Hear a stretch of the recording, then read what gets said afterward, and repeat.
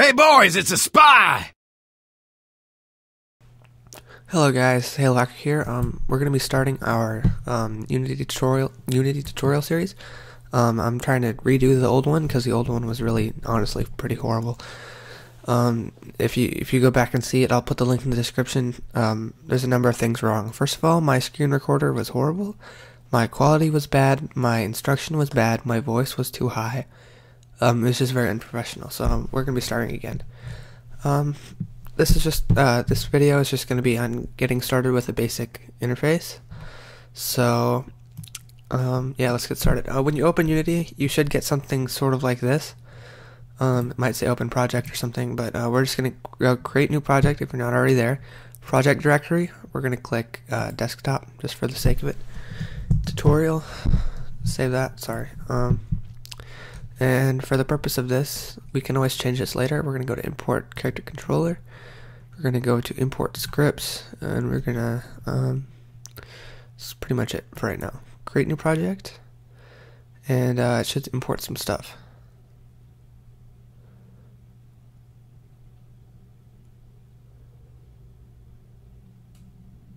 You could take this time to subscribe. Here we are. Okay. Let me just reset my thing. Okay, here we are. Full screen, gonna work. Yep, here we go. Okay, this is what you're gonna see when you start it up. There might be a something else here, but you should have created a new project. So this is what you should be getting. I'm just gonna go through the basics of this setup here. So first thing you're gonna notice is this. This is our this is like our scene editor. You can't really see anything now, but this is where all the magic happens. This is where you edit your scene to make it whatever you want. And we can actually click over here. We can go down. We can go up to game, which will be our actual product. And if we wanted to play that game, we would hit play, and nothing will happen because we haven't started a game yet. But supposing you click play, you can edit your game right there, which is something that's really great about Unity. Some other programs, whoops, have a hard time with this, where you have to build it every time you want to play it, like Unity developers, not Unity, Unreal Development Kit. You have to build the lighting and stuff every time you want to play it. If you make any kind of changes, Unity, you don't have to do that. Everything's live. So that's our game. You'll notice up here, these are the play, pause, and I don't know what that is. I don't use it, but play plays the game, pause pauses the game, so you can go back to your editor and make changes while the game's live, and you just click play again to pause it. Over here is the inspector. This is where we can edit specific settings in our object we have selected. So we select the main camera, and there's a number of things here we can change that we'll go into later in greater detail. But in the meantime, you can see that what this basically does is it lets us change basically all the settings for that specific object while not affecting any other objects. This is our camera view. This only shows up when you select the camera. Down here we have hierarchy and project. Hierarchy is all the objects you have in your current scene right now, which would be our main character. And project is all the asset files that you have for that you're going to be using, or that you're going to just store there. So what you should have right now is standard assets. So there's going to be character controller and scripts in here. We're just going to leave those alone for right now. We're going to get into coding and other stuff later. There are some other stuff over here. You should see this hand button. First off, let me just add an object so that we can get a little bit of perspective here. Just double click to focus on it. Click pan here. This lets you pan around in a perspective view, sort of like you're moving a camera, you know, without rotating it. Over here is where we can move our selected object. So we can move it up and down along X, Y, and Z axis. Over here is our rotate, where we can rotate along all axes, I believe it's called, of our object. You're going to be using these two a lot. Pan, maybe not so much. See, this is our, I just call it the make bigger tool, resize tool. You can basically just make an object bigger, smaller, stretch it out in different ways, shapes, and forms. And to rotate around your scene, you'll notice if you click, it's just going to drag, which will, just select objects in the scene. You're going to click Alt and then drag, and you'll rotate around like the current perspective, so you can scroll to zoom out and double click on an object to focus on it. So that's basically the basic 3D editor. Over here you can go to the different perspectives, X, Y, Z perspective, all that good stuff. Let's see what else. Up here, I'm in full screen mode right now, but you're going to have Unity, which is just like, your basic stuff, quit, services, about Unity preferences. File, new scene. A scene is like a level basically. It's not a project, it's just a level. Like you save multiple scenes into like a whole project. Open scene just lets you open a scene that's in your assets. Save scene, yeah, these are pretty self-explanatory. New project, what you just started was a new project. You'll notice that when you start a new project, anything else you had will be gone and out of your projects folder, but it will still be there for you to open. You can go to open project and and you can just change all of select any of these other projects that you want. I don't really want that right now, so I'm just going to go back here, and up here we'll have edit, which I don't usually use this for too much. Copy, paste, duplicate. You'll find it's easier to just use the keyboard commands for these rather than going here. Project settings, render settings, go into all that later. Assets, basically these are like the assets you either have in your project folder or objects in the other parts of your computer. Create, you're going to be using somewhat a lot, although normally you don't really go do it from here. Create, you can do folder JavaScript, and all of these will show up over here in your projects folder. Game object, this is the one you're probably going to be using the most. You can create an empty, which will create an object that is, as it says, empty. You can use these for numerous things. We'll probably end up using some later in our game. Just very basic objects that don't actually have any kind of material in them.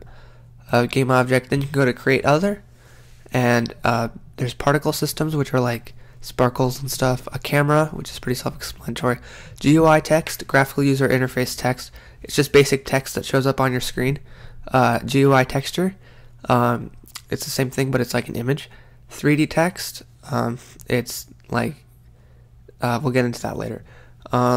Directional light, it's a light that shines in only one direction forever. I'll be right back.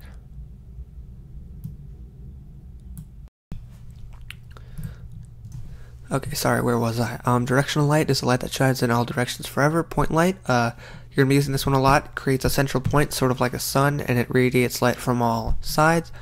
Spotlight is a spotlight. Cube is what you just saw there, right there. Sphere is a circle sphere thing. Capsule, cylinder, plane. Cloth is interesting. They just added cloth. We'll probably use that maybe later. Audio, reverb, zone, ragdoll, tree. We'll not probably use those at all. Component, you're going to use this one a bit.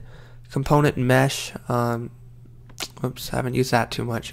Component particles, that's if you have particles in your scene. Physics, basically what you do with all of these is you apply them to a game object you have selected. So we could go to cube, come on, component, particles, and add like a trail renderer, and play it. Split this up a little bit if we can, which looks like we can't, so we're just gonna get out of that. Come on, I'll be right back. Okay, sorry, I'm back. Had a little bit of a problem. I'm running this program in full screen, which is not normally possible, but it can cause some problems sometimes. So that shouldn't happen for you. But basically, you can just do a whole bunch of really awesome stuff. So what we're gonna do now is we're gonna go through the basics of creating a scene. So let me just check my running time. Okay, we're at 10 minutes right now, so we'll go another 2 minutes. We're going to go to game objects, which is what I mentioned earlier. Create other, plane, which is a flat plane. I'm just going to reset position. We'll do that. I'll explain that later. Go up to it. This is going to be our floor for right now. We're going to go to game object, create other, point light, and you should see this come up. This is going to be our new light. Just going to move it up, and that looks about right. So that's a basic scene. We're going to go to game object, create other. We're going to create a cube for our scene. Okay, it's right there. You can hold command to move it up in a grid lock. Windows, I believe it's control to do that. Not exactly sure. I don't really use Unity on Windows. It kind of fails. That looks about right. But now we need a player for our scene, so we're just going to use the built-in player, which is what I usually use. So we're just going to look up first, not visitor, first. Darn it. Okay, first-person controller. When you find a thing with a blue cube next to it, it's a prefab, which is an object, just like one over here, except that you can add it numerous times, and you can save it, basically. So we're going to drag that into our scene, reset position, and we're going to move them over a bit. Okay, and you'll notice now, I might have to add a new tab. If we hit play, we can now move around. We have a character that will look around with the mouse, and WASD will move him in different directions. Space will jump. Basically a basic computer first-person controller, first-person keyboard commands. So yeah, that's our basic scene. So we're gonna hit play again. Switch over to our scene, and we're gonna go to File, Save, or Command S. And we're gonna save this as example, not blah, blah, blah, blah. Example. And make sure you can't save scenes anywhere else but in your assets file. So you're just gonna click save without changing anything over here, and you should notice that, see here, you now have a Unity thing called example. So if we go ahead and create a new scene and we click on example, it loads what we had previously. So that's what this file open scene will show you, example.unity, which is what we're at right now. So I hope you enjoyed. I hope this was helpful. Part 2 coming soon. Look forward to that, where we're going to actually start the basics of a game. So hope you enjoyed. I hope this helped you. Please subscribe. Please subscribe. Not going to beg, but comment and subscribe and things, and I'll see you later.